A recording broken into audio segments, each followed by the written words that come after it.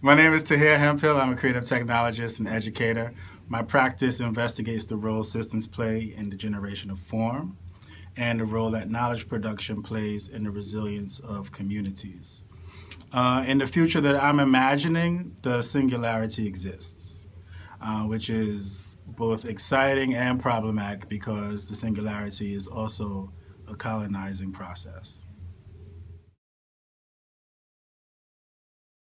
Hello, my name is Quim Madrenas. I am the Chief Scientific Officer of the Los Angeles Biomedical Research Institute at Harvard UCLA.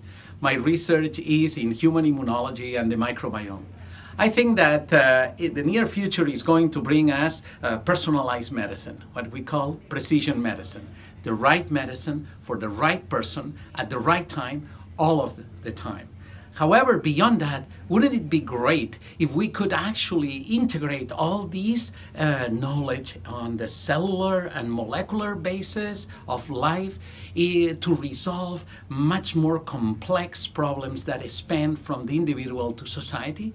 Can you imagine resolving problems such as what is consciousness, what makes us happy, what makes us feel fulfilled in our lives? I hope that you and I will be able to witness that knowledge coming in our lifetime.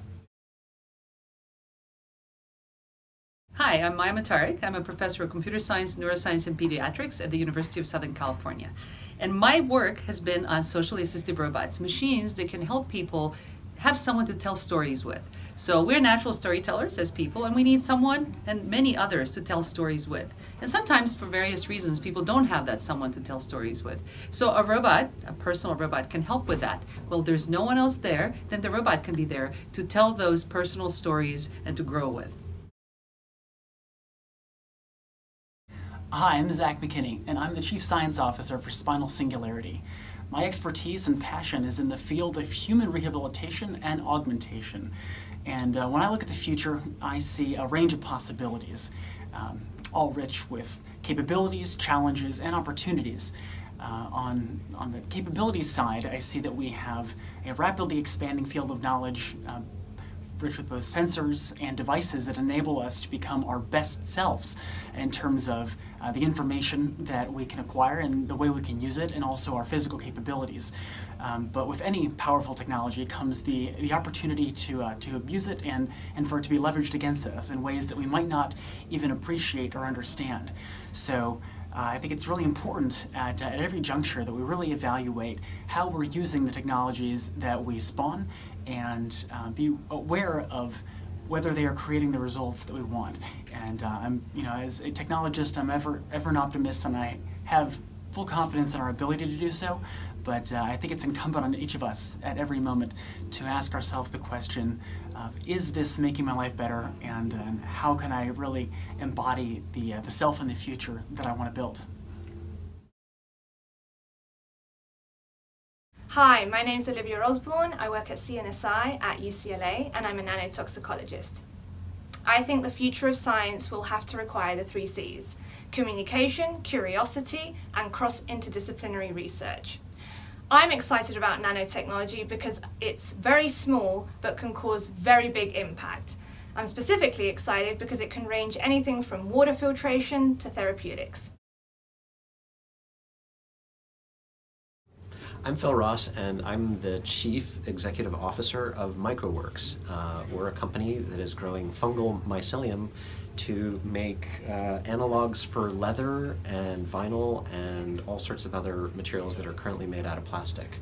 The thing that I see in the world that we're going into is we'll probably have companion organisms living on us, very close to us, initially as fungus and bacteria.